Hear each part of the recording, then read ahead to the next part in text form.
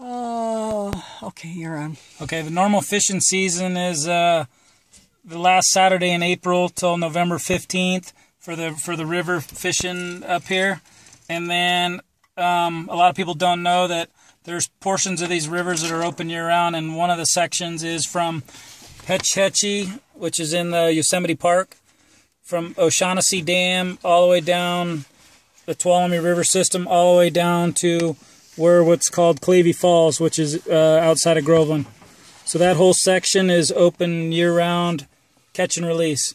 So that's really good fishing in the winter when people think that the rivers are closed. Cherry Lake is, like I said, where I went yesterday. Caught a couple fish in there yesterday, and that's good in the winter until it gets inundated with snow. It's a 5,000 feet elevation, so usually when the snow comes, it's buried in snow up there. And what would you be catching at Cherry this time of year? Cherry Lake, you can catch. They have some landlocked kokanee in there, brook trout, and rainbow trout.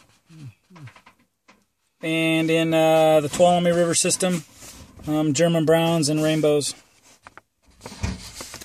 And then another lake I was telling you about was Lions Lake out of Twainhart here. It is open all year round, but they do close the gate, so you either need to hike to the lake or ride a bike, which I do. I ride my bike down there. And how long would that take from the staging area? It's about 5 minutes downhill and about 30-minute ride out straight up. But there is access through Twainhart. There's a old logging road that people ride their bikes, and it's 5 miles from a parking spot. And you could ride into the dam, and it's 5 miles of flat ground, so it's easy riding. It's like 20 minutes, 30 minutes in and out on a bicycle. And then where we're at right now, we're right here at Pinecrest Lake.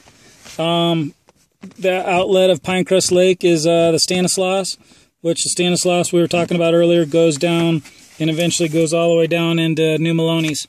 So there's forks of the Stanislaus, the North Fork, Middle Fork, South Fork, all really good fishing during regular fishing season.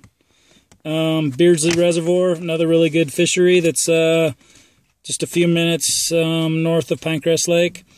And then the Highway 108 corridor all the way up to the top of Sonora Pass is really good fishing.